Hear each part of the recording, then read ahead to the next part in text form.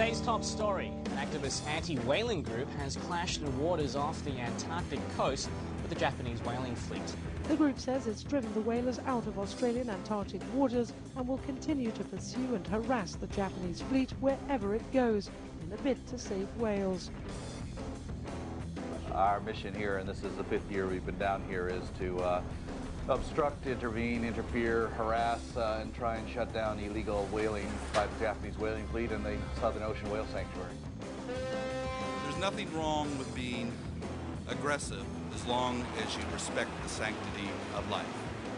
Sea Shepherd maintains it's anti-violence, saying in its 30-year history, none of its actions have resulted in any injury.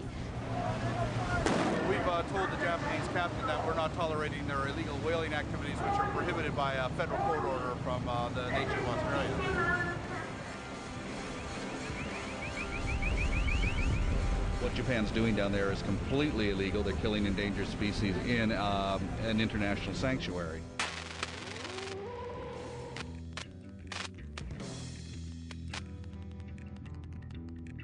As long as the Japanese whaling fleet is down here operating illegally, we will continue to come down here and oppose them.